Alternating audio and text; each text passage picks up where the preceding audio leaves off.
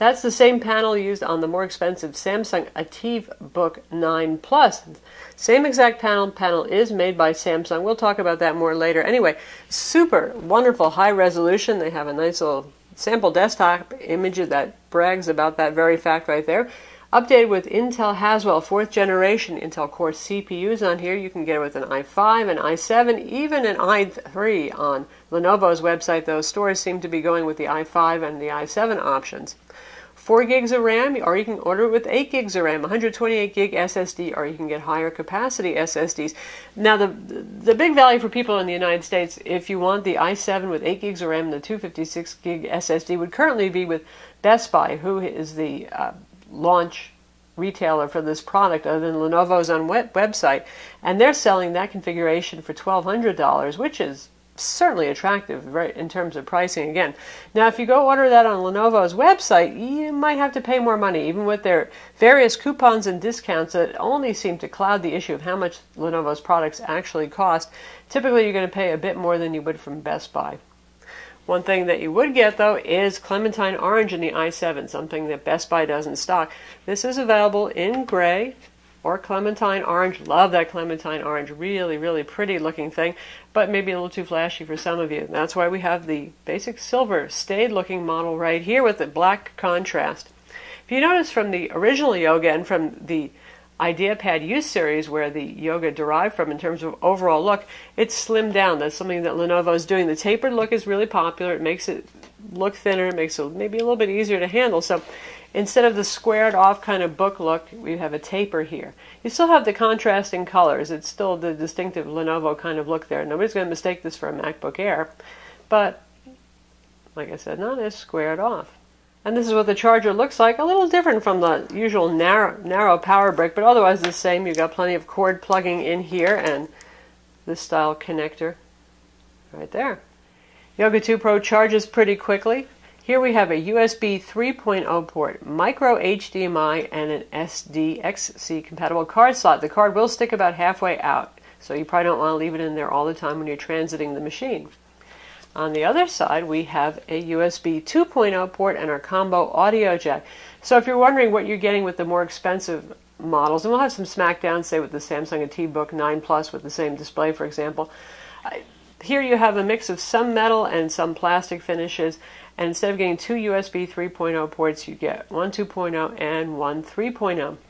Another important difference also is, by default, this comes with single band Wi-Fi only on the 2.4 gigahertz band. And we really like to see dual band Wi-Fi, and we keep dinging Lenovo with their IdeaPad series, which this is really a member of, for not going with dual band when even smartphones always have dual band Wi-Fi these days. That's something else that you'll get on more expensive models by default. Though on Lenovo's website, they do also list a 2x2 option for Wi-Fi, which should get you both bands. But in stores, you're probably only going to find it single band. Volume controls are on the side right here. We also have a rotation lock button over here in case you don't want it to rotate. Power button's also on the side. You can see it pulsing. It lets you know if it's asleep. So that's handy if you're using it in tablet mode. You don't have to open it up to get to those controls. Bottom is held in place by lots of little teeny Torx screws. This is our ventilation over here, obviously. Stereo speakers are at the top. Hence, with Dolby Audio, they sound pretty good. So if you take off these screws, and they're all visible, there's nothing hidden under rubber feet or anything like that, you can actually take the bottom off. RAM is not upgradable, it's soldered on. The SSD is a standard mSATA drive, so that's pretty easy to upgrade if you wish to do that afterwards. The wireless card doesn't use the standard PCI Express Mini connector. It uses the NG-FF connector, so it's a little hard to find wireless cards. There is an Intel Wi-Fi AC module that would fit in this, but for those of you thinking, oh, I'm just going to upgrade it right away, make sure you get the one with the right connector, and we'll show you a shot of what the internals look like so you can see for yourself.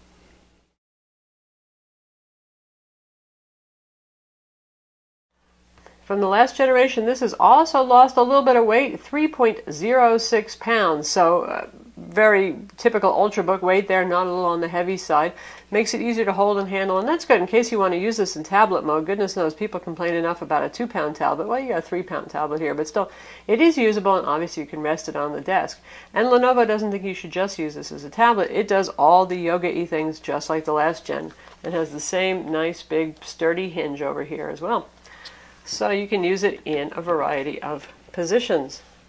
Standard notebook, of course, but you can flip this guy over and you can tent mode it, as they call it, using it like that. Perchance handy for presentations. You can close it up completely and use it as a tablet, like so. This does not have a digital pen or active digitizer, no N-Trig, no Wacom in here, so you digital artists, this is not the one for you. There will be a ThinkPad Yoga, slightly different model that will have a Wacom pen option, and of course there's other competing brands that offer that too. Lastly, there's good old-fashioned presentation mode that we've seen on several models now. The Sony Vaio Flip 13 has that as well, and you can do it like that. Presentations at work, showing movies to your bored kids, whatever it is, it's handy. One thing to note, just as with the last yoga, the keys will face down. So you want to put it on a clean table so it doesn't pick up yesterday's lunch crumbs and get all gummed up inside your keyboard. And if you're laying it on your lap, you will feel the keys. Now the keys are deactivated, so you don't have to worry about accidentally inputting stuff. No effect whatsoever, you're safe there. And Lenovo does sell a little slider sleeve that you can put over this if you find it discomforting or you do tend to have dirty tables. We don't always have control about where we bring our laptops to and put them down. Goodness knows if you're going to Starbucks, for example, yeah, you don't even want to think about that. And while we're talking about the keyboard, here it is in all of its glory, the usual Lenovo smile-shaped keys. They make a very nice keyboard. Important addition here for the Yoga Pro 2 is finally we have backlighting. It lights the letters themselves, and there's a gentle ring of white light around each key. So, usable in the dark, good times. Standard layout here, really nothing to note. Your FN keys by default actually do control your multimedia settings, so you don't have to hit the FN key first to control brightness. I know a lot of people like that. If you want to toggle the backlighting on the keyboard manually, you can see right here, you hit an FN because it's masked in orange, and the space bar, which is pretty typical for Lenovo ThinkPad products too. Fairly large trackpad here, works well, multi-touch, single-touch gestures, nice and roomy, and the keyboard deck has the usual soft-touch, kind of rubbery, slightly textured surface that we saw on the last Yoga. The outside also has a soft-touch finish, but this one is definitely more grippy. Your hands will not slide off of this. One complaint I have about the keys is they are very slick surfaces here, so it's easy for your fingers to kind of slide off. I'd like a little bit more of a matte texture on the keys. Not a big deal. In terms of travel, because they make this so darn thin, there's not a lot of room for travel. Now the keyboard is recessed a little bit here, so you can see we're dipping in. It's a little hard to see the key profile, but still, there's not a huge amount of key travel. It's still a very nice, very tactile keyboard, and the keys are damped, so they feel very nice when you use them, and they're not overly loud. But this is not going to be something like your ThinkPad X220 kind of experience in typing, just because there is, well, less travel there. But it's not too bad. Certainly as Ultrabooks go, it's a very nice keyboard. Once we open it up, it's business as usual. 13.3-inch Ultrabook. No compromises there in terms of usability. Capacitive home button there, does a little haptic when you press that button. Running Windows 8.1, our machine. We did not have to upgrade it out of the box. It actually shipped that way. Fast and responsive Intel Core CPUs, as I mentioned, 4th generation. We have the i5-4200U, 1.6 gigahertz with Turbo Boost. You can also get it with the i7-4500U if you want. Our model has 4 gigs of RAM and 128 gig SSD. Supports 10 points of capacitive multi-touch, and it has Bluetooth 4.0 and your usual 720p webcam sitting up here. That's okay, nothing superb, but rarely do we see superb on laptops. It's a shame, but that's the truth. One thing I applaud Lenovo for is not bloating the machine too much. Of course, there's a recovery partition on here. Obviously, there's Windows or related apps, Lenovo's one-key recovery, and a couple of their value-added applications, but still, take a look right here, and this is after we've installed Office and some graphics programs, benchmarking programs. We still have over 72 gigs free. We started out with about 76 gigs free out of our 128 gig SSD. That's better than the industry average, where we're seeing 60 to 65 gigs free out of the box. So thank you, Lenovo, for not putting too much junk on this. Just like the Samsung AtiveBook 9 Plus with the same panel, this has very wide color gamut. 97% of sRGB. Excellent, excellent stuff right there. And for Adobe RGB, we're also doing pretty well too. Right here you can see we have 75%. So that puts it among the best displays, which is the AtiveBook 9 Plus and Sony Vaio Pro 13, Sony Vaio Duo 13, and the Sony Vaio Flip 13 all share these very high numbers. 350 nits of brightness as well, nice black levels on the display. It's an excellent display. Now, some of you have heard about the whole yellow issue, or Yellowgate issue with the Yoga 2 Pro. When it came out, had a problem displaying yellows. They looked kind of mustardy, rather than being vibrant pale yellow. Now, the Samsung ATBook 9 Plus with the same display has that problem when it's unplugged from power, but when you plug it in, your yellows turn all nice and natural. That wasn't the case with the Yoga 2 Pro. But Lenovo, well, I gotta hand it to them. They listen to customers, and the thing has only been out for a couple of weeks in limited availability, and they've already put out a BIOS update to update the firmware and an energy manager update that take care of the mustardy yellows and bring them in line with much more nice normal yellow. So we're going to look at a couple of distinctive yellow things so you can see for yourself. So the distinctive, somewhere between canary and lemon yellow Nokia Lumia 1020 is always a good test for displaying yellows. And as you can see, they don't look mustard, they don't look icky, they look yellow like they should. And now we'll go for SpongeBob SquarePants, because a lot of you are familiar with what SpongeBob should look like. And here we have a whole lot of SpongeBob, and SpongeBob's looking pretty much like SpongeBob should look. He maybe could look a little bit more canary, but overall, nothing putrid and mustard like the way this was before the firmware update that we applied. So, lovely. That update is available to everybody. It's on Lenovo's website. If you get one of these, go get it. You'll have nicer yellows.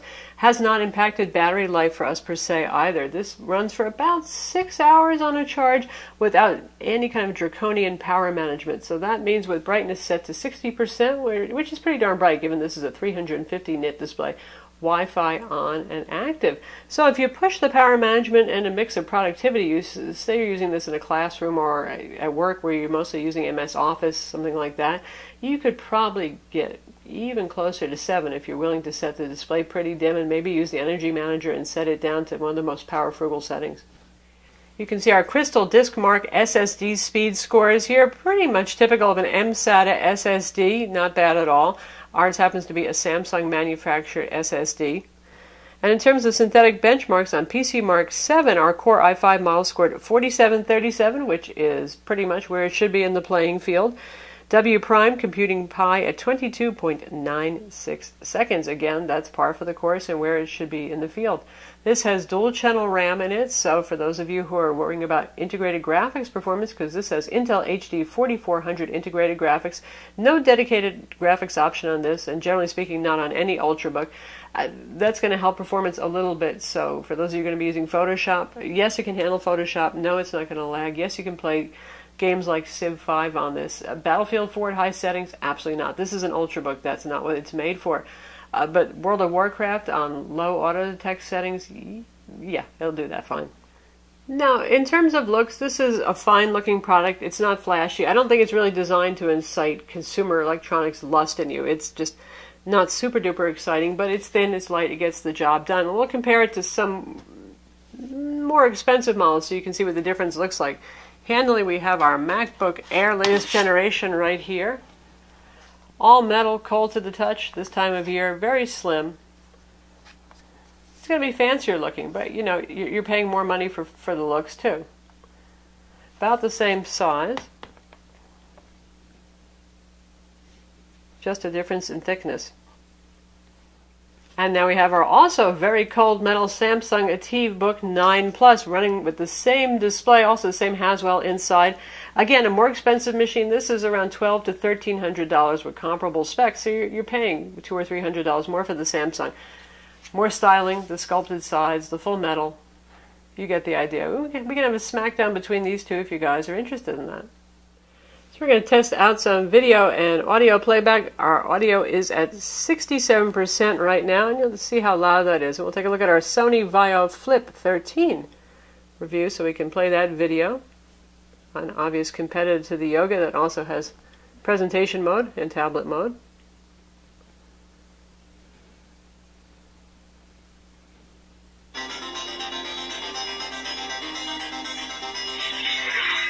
Move it up to full 1080p.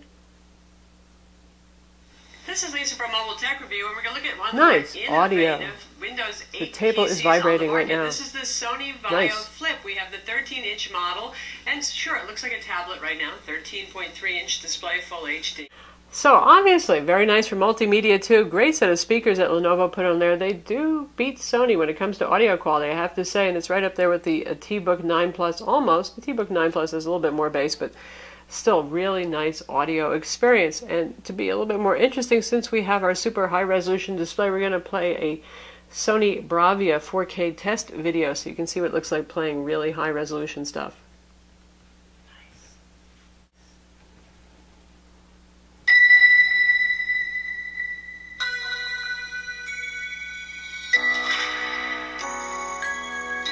Dang, those speakers are good, but that is just luscious looking. Very, very attractive.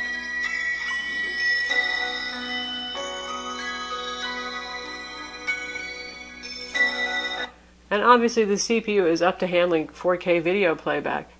More importantly, how about text?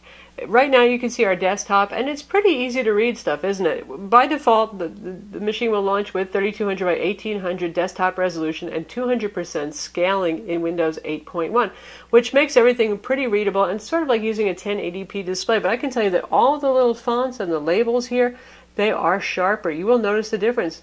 I thought, at first I thought 3200 by 1800, it's kind of crazy. It's all marketing. But once you get used to this and you start using it, and the same thing happened because I have an T-Book 9 Plus, when I go back to Full HD 1920 by 1080 at 13 inches, everything looks like a little fuzzy. And that used to be like so bloody awesome to have a full HD display. So yes, if you're worrying that, oh, I have bad eyes, maybe everything's going to be too tiny. Granted, every application is not DPI aware with Windows 8.1 scaling, so you may run into some that have TD menus. But overall, for anything that does support Windows scaling well, it's actually sharper text that you're going to get. And you can zoom more if you want. And of course, you can set this to run at 1920 by 1080 if you want as well, and with even more zoom on it to make things really big. But I find that this is quite readable, and I don't have awesome eyes anymore. As a tablet, it has fairly good viewing angles. It's a little bit hard to tell because obviously glare is a big factor. You can see the ceiling and everything else in there too. And that's just a problem with touchscreens. They generally are glossy. You're probably going to want to use it on the table. Like I said, it is nice to use as a tablet. It is fun, even if you can't use anything other than a capacitive stylus with it. But 3 pounds is a little bit of weight in your hands, but that's a problem with all the 3-pound convertibles that are on the market. In terms of fan noise, there's just about none. You'll hear the fan kicking on quietly every once in a while. And we're real happy because IdeaPads used to have kind of over-vigorous, slightly noisy fans. This does not. It has not been an annoyance. Certainly it's much better than the Sony Vaio Flip 13, which is a real Hoover vacuum cleaner. Noisy, noisy, noisy, noisy. And while we don't recommend that you do this at home, it really just... It's just a statement to the versatility of this product, the number of ways that you can use it. As ever, the Yoga is the perfect machine for those of you who really need an Ultrabook or a laptop first, but you don't want to be left out of the tablet range, and you like all the versatility of all the positions you can use this guy in. And beyond its versatility, and who knows in the end if you're even going to use all these modes, right? It's really exciting at first, but it's still going to be a darn solid Ultrabook, and for the money, it really is a top pick. Obviously, there are machines out there with even more features, the dual-band Wi-Fi, the metal casing, and that's why there's products for everybody. You can get the Sony Flip 13, which is a stunning, gorgeous, high-class, wow, makes you want to lust for it kind of look. But for those of you who just want really good internals, a good solid value for your money, it's really hard to beat the Yoga 2 Pro. So that's the Lenovo Yoga 2 Pro. It yogas. It does everything. As you saw, all sorts of neat modes here. Tablet mode, tent mode, mirror mode when it hits the light, granted. But anyway, for the price, this has got to be one of the best Windows 8 convertibles you can get. If you're looking for something that can act as a full Ultrabook, but also have the versatility to be a tablet when you need it, do presentation modes and more, Yoga 2 Pro is it. I'm Lisa from Mobile Tech Review. Be sure to visit our website for the full written review with benchmarks and more, and hit that subscribe button.